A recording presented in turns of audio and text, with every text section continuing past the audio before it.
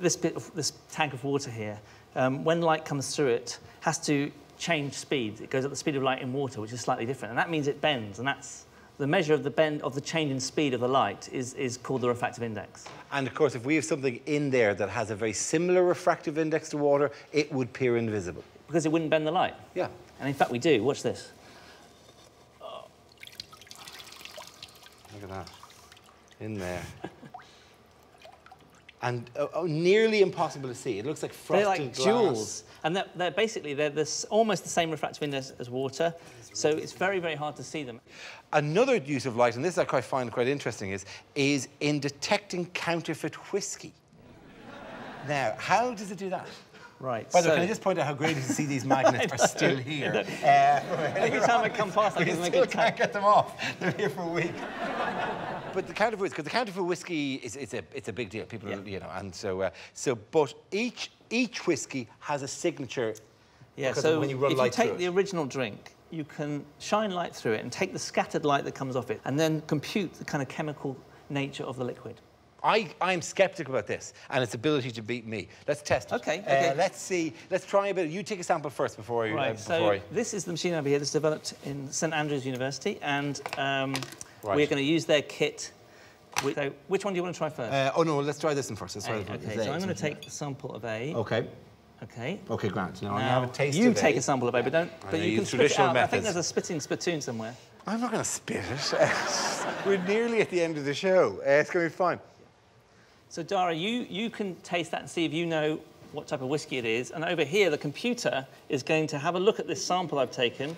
It's a nice whiskey. That's what it is. So what this machine is doing is it's taking that sample of whiskey and working out its chemical composition. And then it's comparing it with a library of chemical compositions for different whiskies that it already knows and seeing whether it is one it knows or one that it doesn't know. Yes. It's like a fingerprint of the whiskey. Yes. Yeah. You need to tell us what you think number A is. Well, I think it tastes like a perfectly good whiskey. I'm not going to place it on some... Well, is it a single malt? Is it it's single malt. It's definitely single malt. Oh, it's definitely single malt. Ooh, very confident about that. What tastes kind, like though? A label? Oh, I don't know. It's not too peaty, so actually, I don't know. Glenmorangie, I don't know. Okay. Right, let's... So we run the light through it. Now the computer comparing it and says it's a pure malt, correct, but a Japanese. A Japanese pure malt. Okay, so let's find out if the computer is right. If I'm right, is the computer right? Yes, it is. Very good. Well done. Congratulations. Fabulous. Excellent. Let's leave that for after the show. Fantastic. Okay. Let's face it, that's not a trivial task for a computer which knows nothing about whiskey, really, in terms of it, but actually, and by shining lasers through it, has kind of worked it out. I mean, I think it's really impressive. The way the light is scattered by the hydrocarbons in that tiny sample is enough to give a signature, like a distinct signature for any given whiskey. Clean that off. We've got two more to go, right? So, which one do we test? Yeah, you try that. I think, just almost by smell alone, that this is the counterfeit. So we're shining the light to it. Oh! Now, hang on.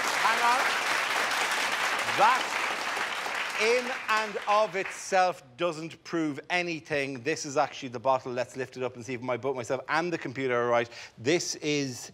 Oh, well, actually, it doesn't have a lid on it, to be honest. It just had the word Scotch whiskey. This is just Alox P. Yeah, that is somebody's microbial flora made liquid. And this, I presume, that's a Macallan. Okay, fine, yeah.